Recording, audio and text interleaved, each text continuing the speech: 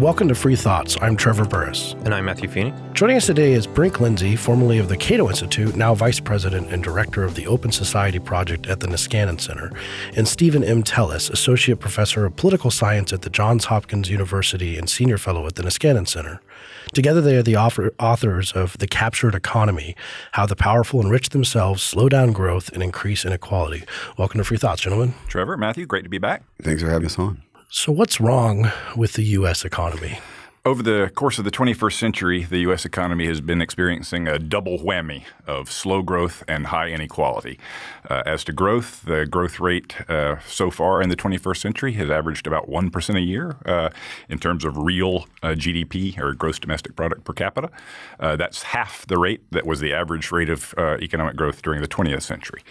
Meanwhile, with rising inequality, the growth rate overstates the degree of material improvement for most Americans because most of the gains from growth, or a disproportionate share of the gains from growth, are going to a relatively narrow slice at the top. So when you put those two things together, you get to the point where on election night 2016, only 30% of Americans said that they expected their kids to be better off than they are. Do you know how that compares to other eras? Much lower. Much lower? Yes. So when you're in those kind of situation, you get political repercussions that I think we are living through right now. Yeah, and I think the main argument we have in the book is that this is not just a purely economic phenomenon. It's not a natural consequence, say, of increasing globalization or changes in the human capital necessities of firms, that this is an explicitly political phenomenon and it's a result of actual change in regulatory and other governing policies.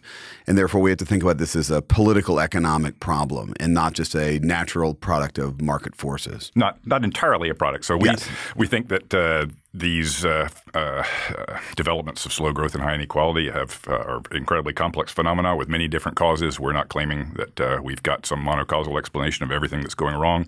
But what we are claiming is that an important aspect of what's going wrong has been underreported, underappreciated, and that is the degree to which government policies are actively making matters worse on both fronts. Now, a lot of people would say that the economy is rigged. I mean, it's kind of a common position.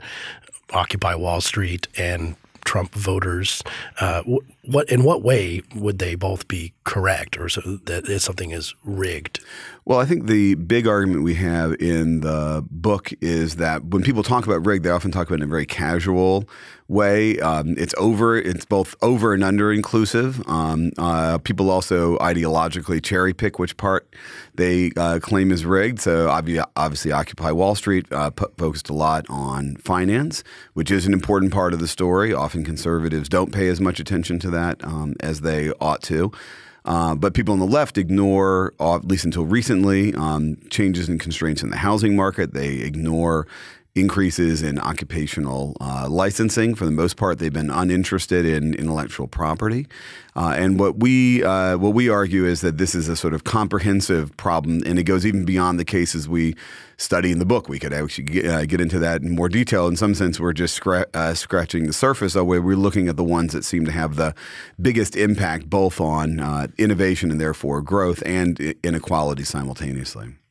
So maybe it's my inherent pessimism that's prompting me to ask the question, but given that there seem to be problems with how the left and the right are assessing the problems, is there any viable political solution to the problems that you outline at the moment? Well, when you extrapolate from current trends, you almost always get into trouble predicting the future. There's usually some kind of negative feedback, and when things get really lousy and it seems like that's just the course that we're on and things are going to go down, down, down, lo and behold, some negative feedback mechanisms kick in and things go off in a different tack. I know I lived through the 1970s where everybody was completely convinced everything was going downhill.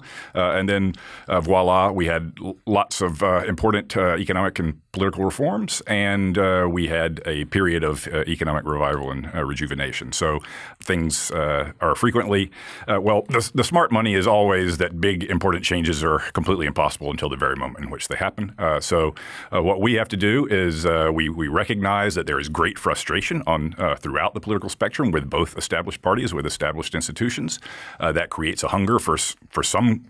It creates a vulnerability to demagoguery and to a breakdown of institutions. It also creates a possibility for openness to real reforms that can make a positive difference. So we interpret the populist mood now charitably, that there is a real signal there that people are treading water or are falling underneath while they see people at the very top doing lots of self-dealing. And even if they misdirect their anger, the anger reflects something real. And if we can direct that towards policy changes that will actually address the underlying problems, then we can make something good out of this mess. Right. And one of the things we argue in the book, especially in the last couple of chapters, is that you can be too pessimistic. Especially public choice economics, which is very popular around here, leads you almost inevitably into pessimism. And we draw on some of that, but try and go beyond it, I think, in some important ways. The public choice argument for pessimism is that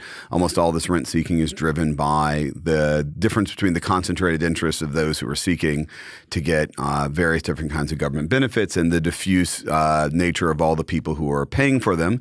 And if that's all you think is going on, if you think basically a political system is a neutral environment in which concentrated versus diffuse interests play out, you have a hard time coming up with anything other than a pessimistic story. But we don't think that's all that's going on. We have political institutions, and political institutions in some important ways mediate or exacerbate that underlying basic public choice problem. And one, I think, of the maybe counterintuitive arguments we make in the book is that you may need to increase government capacity, the number of people who are actually producing information, in particular about these various different regulatory schemes. Government needs to invest more in that in some ways to prevent it from being exploited by concentrated interests. And concentrated interests get their way not just because they have more muscle, but they have more resources to invest in information. And so while organizations like Cato and other kinds of things are very important for bringing information to policymakers that's different than what concentrated interests have,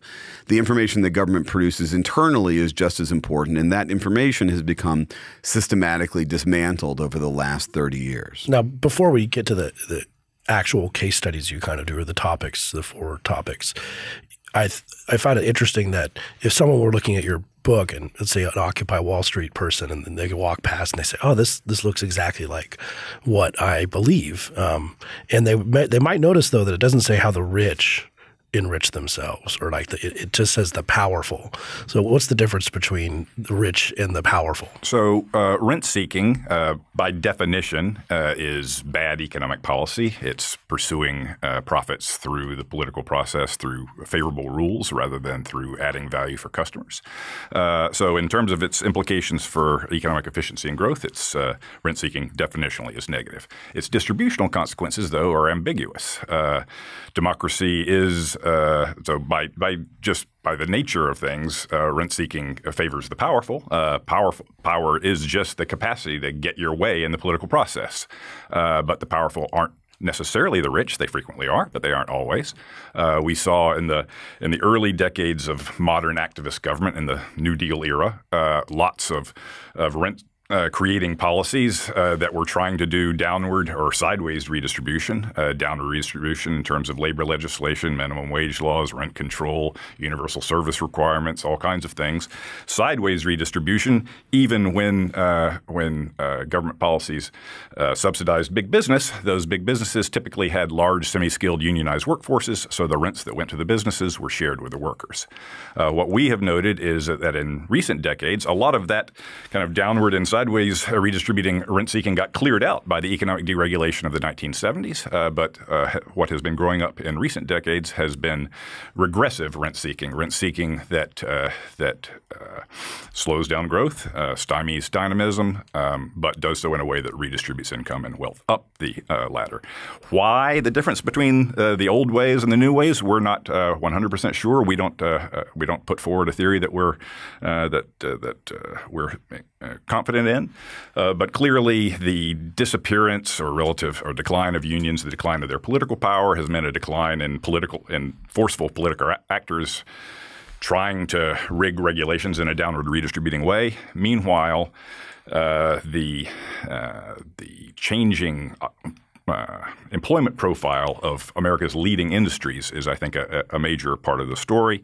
Now the industries at the vanguard of technological progress, and therefore the ones that are most likely to be the focus of government policy because they're important, tend to employ disproportionately highly skilled workers. And so if you subsidize them, the rents don't get shared very widely. So put those things together and you get a very different, a clear distributional impact of rent seeking today in a way that's different from the earlier era. Yeah, I mean, there's two policy regimes that may be useful for making this kind of concrete. One, you can think in terms of finance. Go back and think about the way that we regulated banking for the most part up until the early 1990s. What we basically had is a whole bunch of savings and loans that had geographically cartelized markets, often very small savings and loans, like in the little tiny town my mom grew up. It had its own savings and loan, Lake City, South Carolina savings and loan. And so that regime, which had lots of inefficiencies and problems with it. Yeah, but it kind of collapsed. Right, but it had a particular distributive effect, which was to create thousands and thousands of small bankers who could afford country club fees in small towns. Right, that was the main effect. Right, it created a lot of upper middle class kind of people. When that collapsed in the late 80s and early 90s with the savings and loan blow up, the thing that replaced it was mortgage securitization, right? And mortgage securitization had a very different distributive profile, right? It was mortgage originators and mortgage bond traders, and that tends to be a smaller but a much higher income group, right? So those are just two examples of the distributive effects of two different regulatory regimes. The other one you might want to think about is the difference between unionization and occupational licensing. There's been great work done by Morris Kleiner that we rely on a lot in the book. And just as unionization has been going down, occupational licensing has been going up. Now, I don't think those two things are causally connected, but they're two different labor market regulation regimes.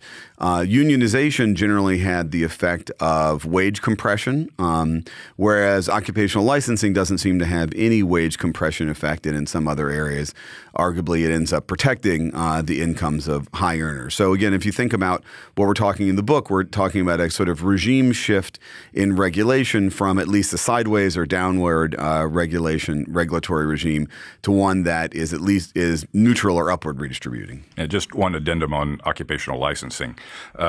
It tends to increase the incomes of all incumbent service providers, but the income boosting effect is highest at the high end. So the overall net effect of the explosion of occupational licensing has been to exacerbate income dispersion and particularly high incomes at the very top. So doctors and lawyers, both beneficiaries of occupational licensing, between them make up 25% of the top 1%. And I imagine that another part of the distribution is the savings and loan bank executive who could go to the country club in South Carolina. They're all in New York now.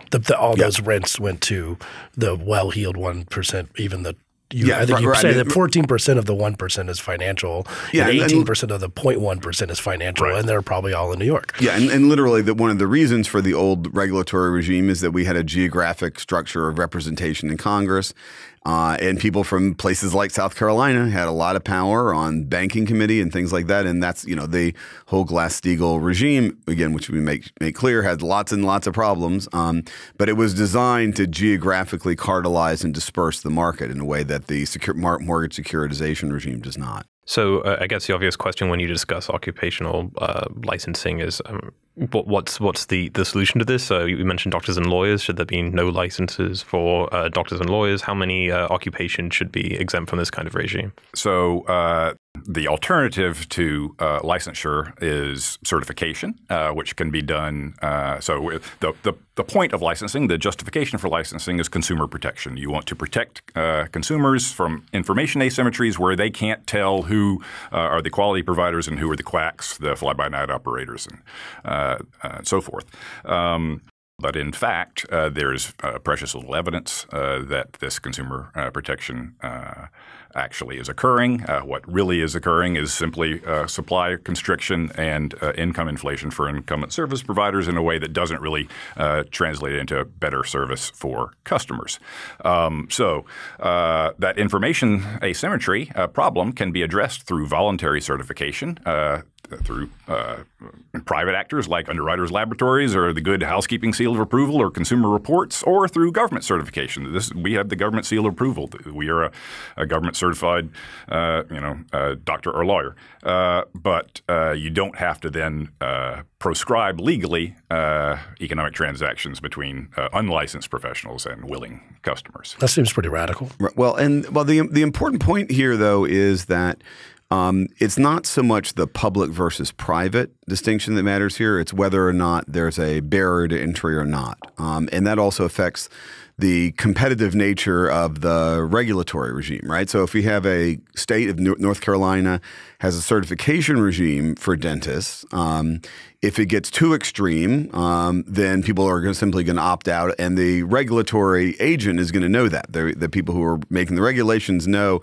they have some competitive pressure to set their regulations at something like a reasonable level, because otherwise people are going to opt out, or they're going to opt into a private certification regime. And so the important point, I think, in the book is simply that it's a good idea to not, except in extreme cases, create a formal barrier to entry, whether that should be public or private. In some of these cases, you could have competition between a public and a private certification regime. A public certification regime is almost by definition not going to be a monopoly in a way that a licensure regime is.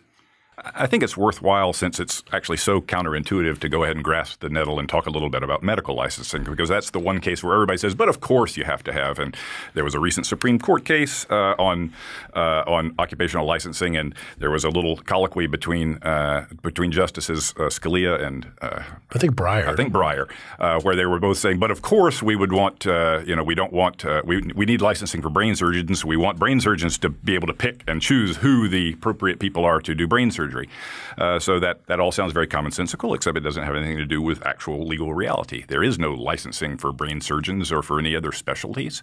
There is only licensing for general practitioners. So the state licenses are given to anyone who completes a U.S. residency in anything and who completes a state medical licensing exam and passes. So if you complete a U.S. residency in podiatry and pass a state licensing exam, then in that state you are legally entitled to do brain surgery or heart transplants or whatever you can convince people to do.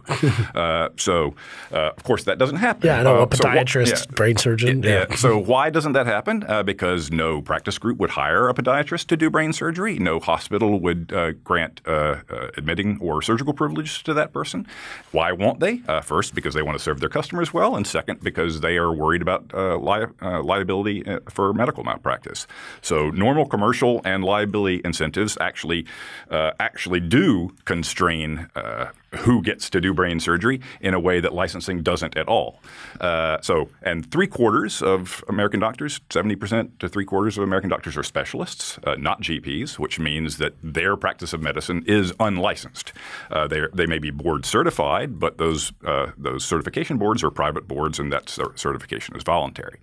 Meanwhile, doctors practice for decades, and medical practice changes dramatically over the course of their careers, and yet licensing is done at one time. It's done at the advent of their career. So there's this check then, but as the practice of medicine completely changes, there's no recheck. There is theoretically the possibility of delicensing for bad actors, but it is notoriously lax and almost always has to do with handing out the wrong drugs to people or sexual misconduct with patients. In many states, incompetence isn't even a grounds for removing a license. So in reality, licensing doesn't do what it says, and private mechanisms and the background of private law actually do the work.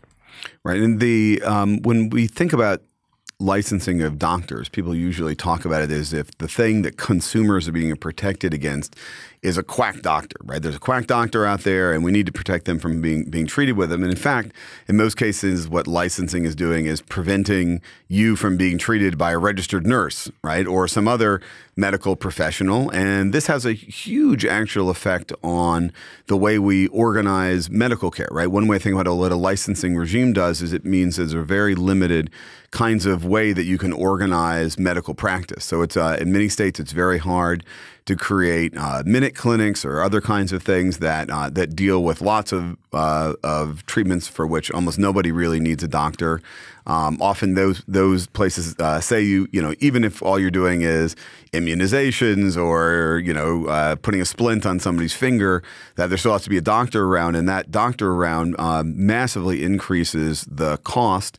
And mainly, though, prevents innovation, and that's the argument in the book is that innovation effect is very, very important in lots of these cases because growth often comes not just from huge new inventions, but huge new ways of organizing different kinds of industries. And occupational licensing tends to, through scope of practice kind of rules, tends to take those ways of organizing and cement them in place. So just as a sort of hypothetical, imagine if computer programming were subject to occupational licensing and the regime had started back in the 50s or 60s.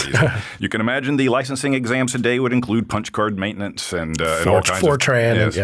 Yeah. Yeah. So when we're talking about a slowdown in innovation, I suppose my question is, how is this being measured? Because you could make the argument, look, in the last couple of decades, American companies, we've got Google, we've got Facebook, we've got these innovative, cool new companies. Students from all over the world come here to learn science and to get higher level degrees.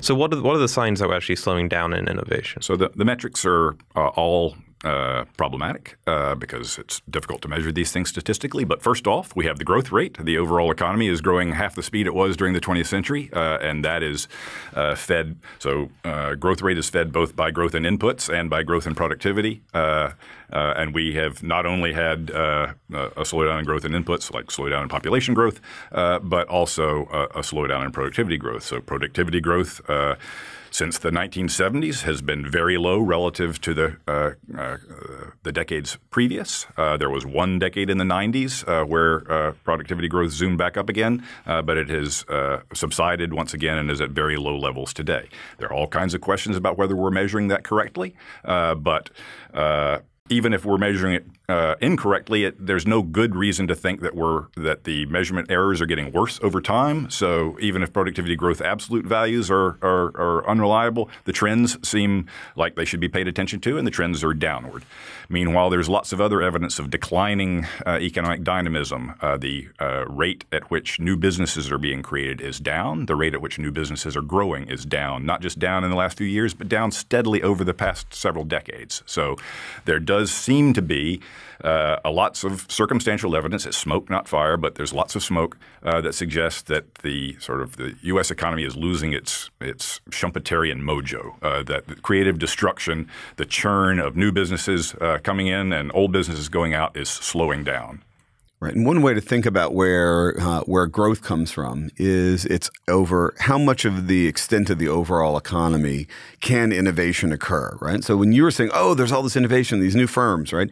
But they're occurring in one slice of the economy. And that means that whatever growth or innovation we've got has to occur in that slice of the economy. So I was talking to somebody yesterday about one area in which you could see enormous innovation, which is accessory units for houses, right? So lots of people have, in America, have 3/4 acre lots. It'd be easy to put an accessory building, put a student, put your grandmother, put anybody back there.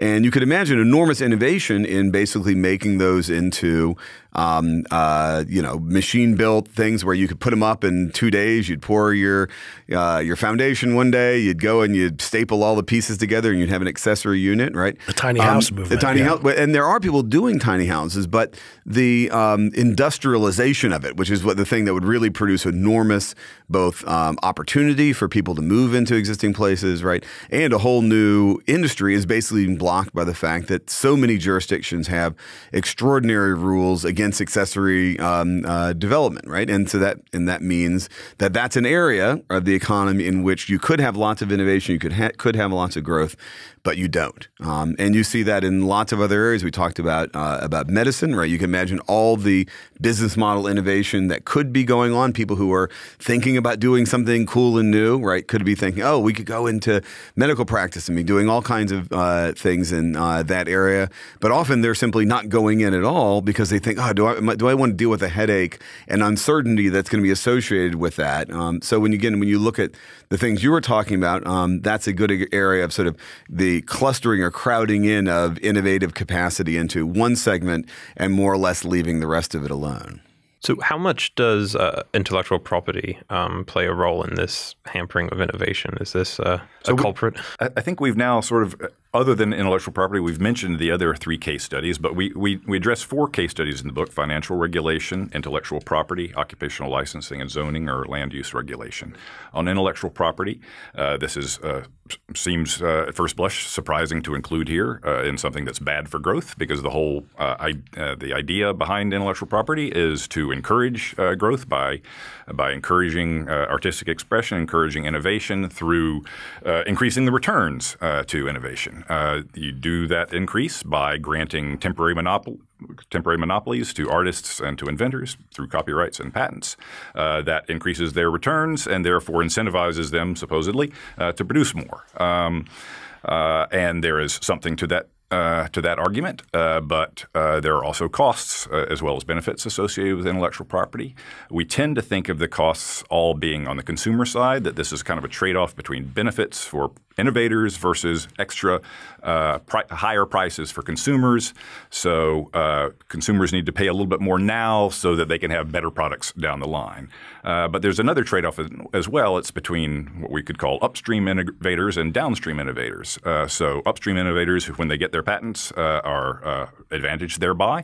But downstream innovators who need access to upstream ideas to put together and recombine in some new innovative gadget, then have their access to those upstream ideas blocked or hindered by patent protection. And so with the explosion in patents in recent decades, and these days every year the Patent Office issues about 5 times as many patents as it did 30 years ago, then we've had this sort of growth of a legal minefield for innovators, so that when they have a new product, it's almost impossible to do the due diligence to find out whether they're infringing, and so they have to wait for a shakedown call from somebody. And even if it's not a good claim, there's going to be legal costs. So it really puts many innovators in a bind.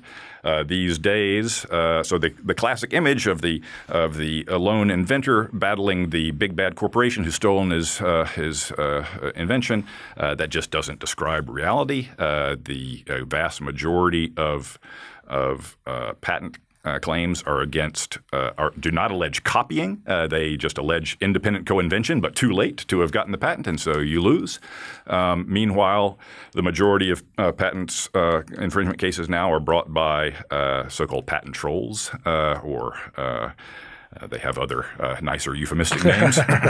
But basically, they're entities that exist to buy up portfolios of patents, to weaponize them, to turn them into to litigate on them, and to make money from them. So now you have the majority of patent infringement cases are brought by people who make nothing, and they're brought against innovators for incidental or unintentional infringement. And unsurprisingly, there's lots of evidence that this is not good for innovation. Right, and this has on the effect on innovation is also probably has a concentration effect. That is, where there's that degree of uncertainty, that uncertainty could be completely debilitating for a small or new firm. And that's why we've seen this sort of slowdown in IPOs, and that whole part of the process of new firm formation and innovation seems to be breaking down, and there's some reason to think that that's connected to the uncertainty and high costs that are associated with the IP regime. The other thing that I think is really important, and it's remarkable how few people have recognized this, or how little it is, just how much our IP regime has changed, right? So this isn't a case where we have an old storied policy regime, and it's just somehow had a new effect because something in the economy changed, right? We actually think that the original constitutional American standard, which was actually to have temporary protection with a very strong emphasis on temporary, was the right way to go. And what we've had is a distortion of that to where essentially now, certainly in copyright and to some degree in patents, that temporary element that was so important for the framers' original balance has been completely turned on its head. So we have things like the Sonny Bono Copyright Act, which and was the Mickey Mouse Copyright Act, really. So for copyrights, so the idea is to encourage artistic innovation. The problem is that the overwhelming majority of artistic creations don't make any money, and yet they get made anyway, which means the overwhelming incentive for artistic creation isn't pecuniary, it's expressive. So take away copyrights and people are still going to make music and make art. What copyright does is enable those very few jackpot winners that connect with the larger public to be monetized by one business. So if it weren't the case and there was a jackpot winner, then you'd have other actors coming in to produce new editions of that novel or whatever.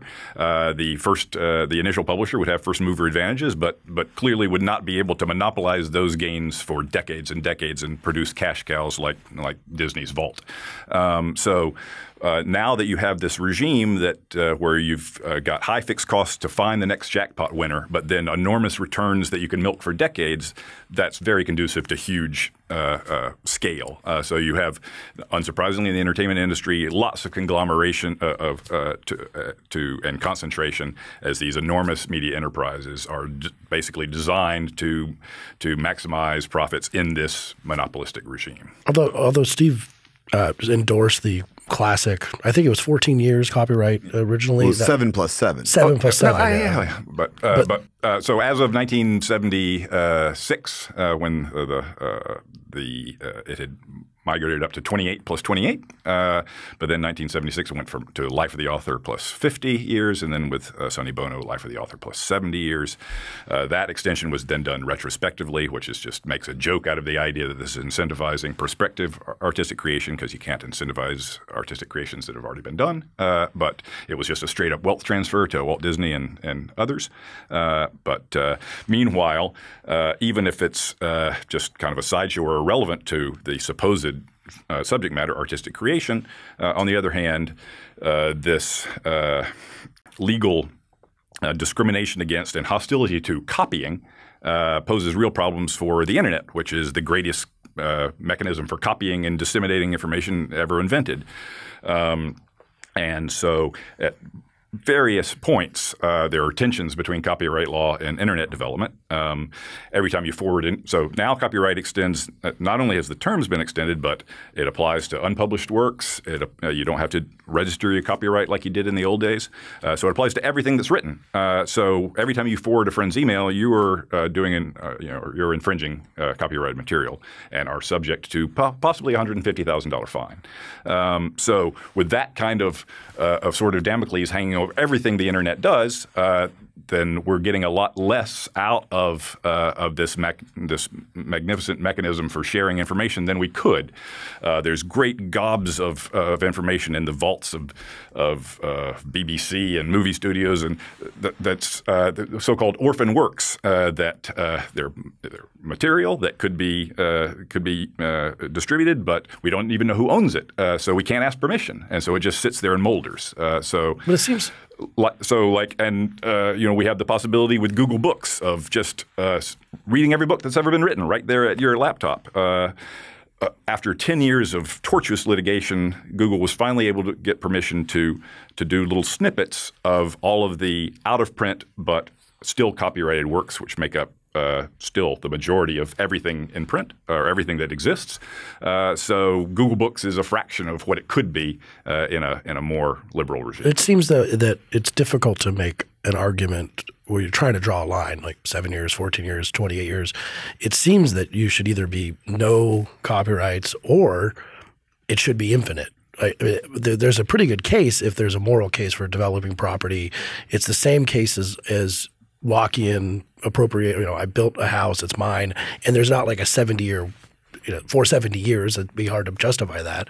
So shouldn't we be having infinite copyright and then deal with the distributional effects if it's a form of property? Yeah, so I think the name intellectual property is a marketing coup. It's right up there with death tax in terms of appropriation of terms, setting the frames of debate in a favorable way. It could just as easily be called intellectual monopoly. They both are plausible, but they have very different connotations. And intellectual property seems very positive. That the interests, the copyright and patent interests, aren't looking for special favors. They're just looking to have their property protected against piracy and thieves.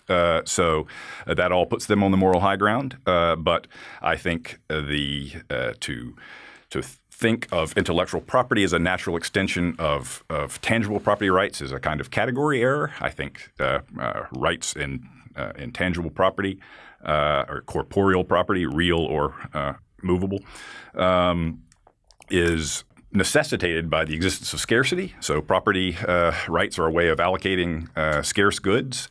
Property rights tend to emerge when just using a commons starts producing conflicts, and then people have to allocate what belongs to whom. But intellectual property doesn't do that at all. It's not allocating scarcity. It's creating scarcity out of nothing. You have complete non-scarcity. So my using an idea affects your ability to use that idea zero. In fact, it may make it more valuable to use that idea. So I think the idea, the analogy of intellectual property is a bad one. So that you can make a policy argument for copyright. I don't think it's an argument that if we don't have artistic expression, if we don't have copyright, we're just we're going to lose all of our culture. I think that's a silly argument. But you can argue that it's just a good policy for artists and writers to be able to make a living at doing what they do. A copyright regime can make that possible in a way that other legal regimes won't. If you think that's a worthwhile policy goal, then you can support a limited copyright law to that effect. But I think the natural rights, if the case for intellectual property has to rise and fall in natural rights case, I think it falls. Well, pharmaceuticals it's just like doctors were the occupational licensing, and you mention it in the book, but you don't really. Although you take the doctors on head on, you don't really take the drug patents on head on. Well, except we do make the point that if the argument for intellectual property here doesn't have a natural rights foundation, and we are pretty strongly believe it doesn't, then the argument has to be utilitarian. And then you have to start thinking about what are alternative regulatory regimes, right? So intellectual property is one. Prizes are another. That is, you can actually give people money on the front end, but then make the marginal cost essentially zero. There's lots of reasons you'd want to do that, especially if you care about the diffusion of innovation, right? You want people to use it. You also want people to take it and to monkey with it and do new things with it. Our existing intellectual property regime both has a negative effect on diffusion and use, and it has a negative effect on recombination and innovation. And so, again, the entire argument is in there is simply which regime is going to get you the most out of different. And I think the same thing is true in copyright. I think there's a good argument that we're to some degree facing a crisis in at least news production on that side because our copyright regime certainly doesn't seem to be helping to support that.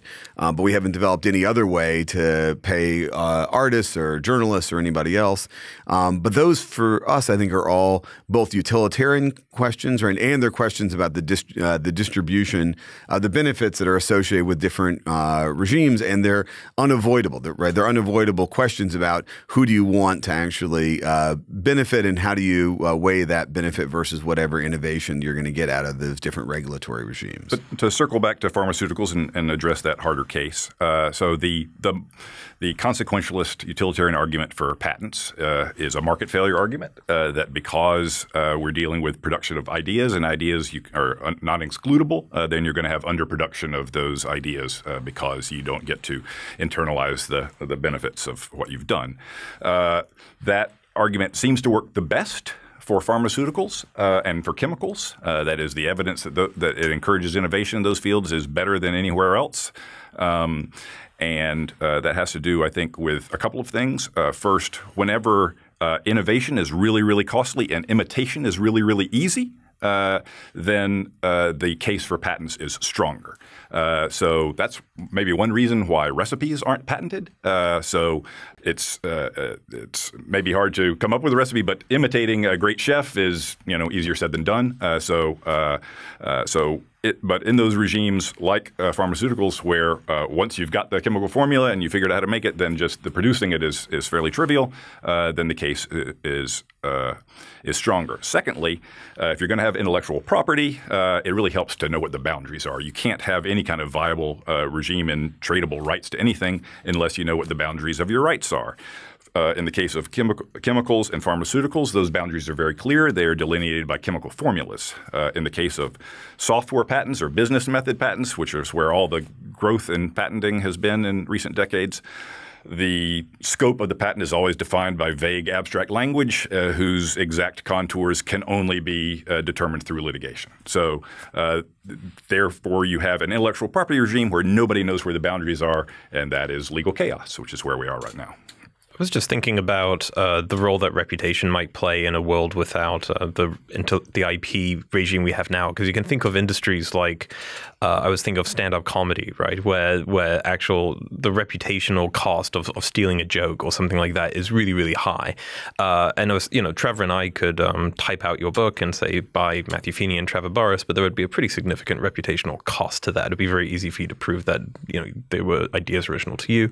And I suppose that's just a way of me adding on that I don't think the horror show that some people outline is necessary. Yeah, again, we're not intellectual property abolitionists, but I think it's worth thinking through a world without intellectual property to see that really the sky wouldn't fall, and so that these horror stories told by pharmaceutical and record industry lobbyists, that if you just make the slightest marginal tinkering in any of these laws, that American culture and American innovation are just going to collapse, are just the self-serving garbage that they really are. Right, and I think the important thing to recognize is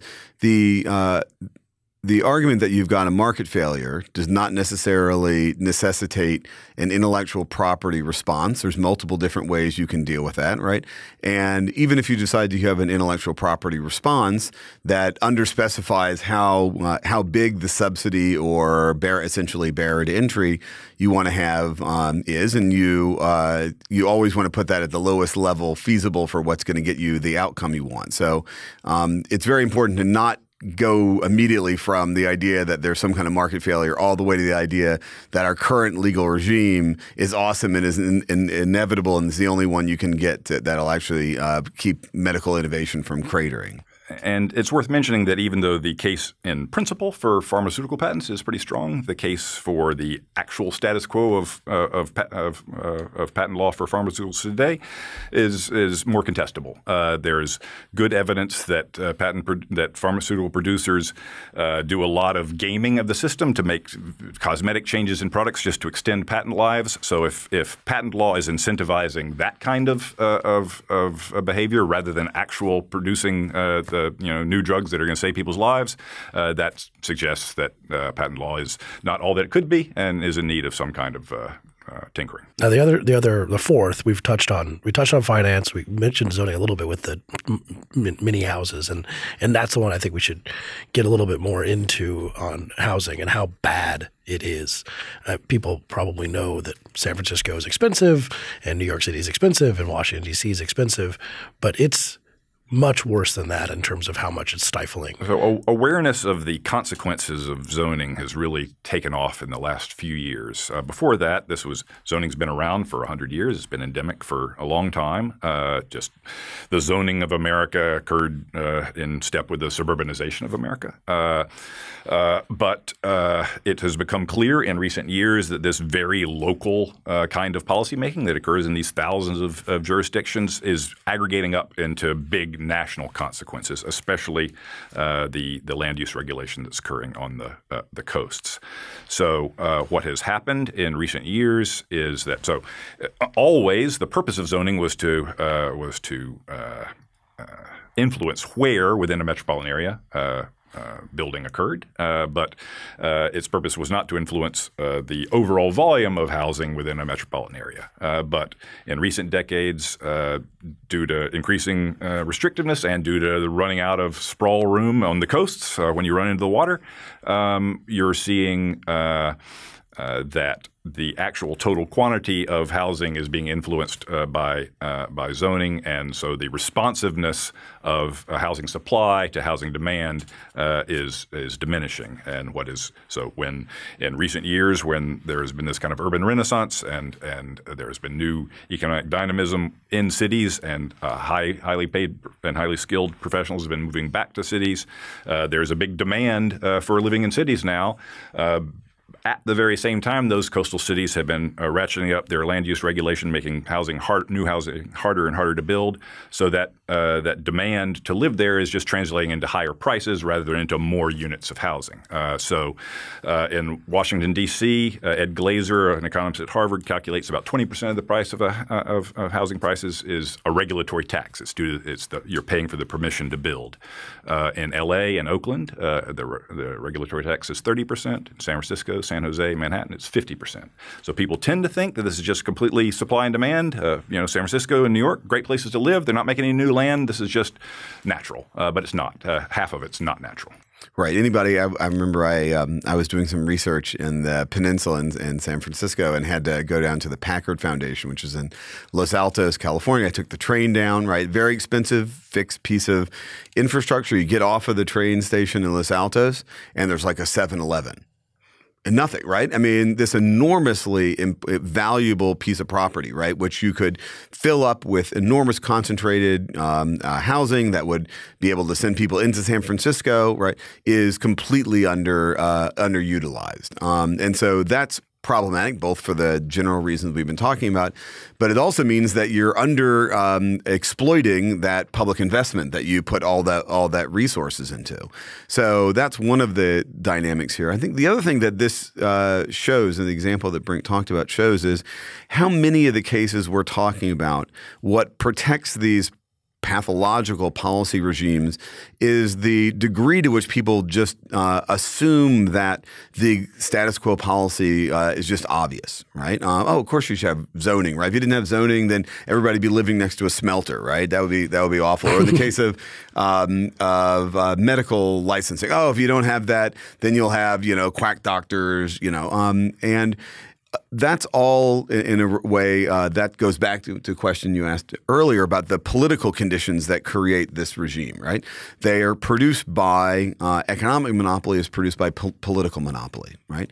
That is, the people who support the existing regime are benefited most by the fact that it seems natural, that it seems obvious, that arguments against it are seen as what Jack Balkin called off the wall, right? Simply so crazy as not even to need to be argued against, right? And so the thing that destabilizes these things and often makes them less sturdy than standard public choice analysis would suggest is simply that absence of counter argument, right? The absence of anything that would denaturalize these policy regimes and make them seem not obvious, right? Make them seem like they have to be subject to being argued for, and that's where the market for ideas matters, right? The market for ideas, both produced by outside actors, right, who can make these arguments. Part of the argument for writing this book, right, is to take some of these things that in some areas are seen as off the wall or out of the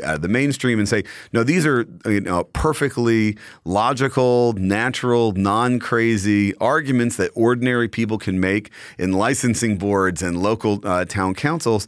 Those ideas, therefore, have an effect on organization, right? People don't even organize often around things that they view as if they think that they're going to make them sound like a crank or sound like a nut. And so one of the things, therefore, that can very rapidly change, and you think you're seeing this in California, right? Ideas about the effects of zoning. This is one thing where I think ideas really have mattered, right? Young people often, who are creating these YIMBY or these Yes in My Backyard organizations, and part of organizing because people did the research, right? They created a meme, an idea, right, that can spread in that particular way. And that, I think, is part of the secret to how some of these seemingly unstoppable or inevitable or hegemonic policy regimes can very quickly crumble if there's the resources put into undermining their intellectual justification. Thanks for listening. This episode of Free Thoughts was produced by Tess Terrible and Evan Banks. To learn more, visit us on the web at www.libertarianism.org.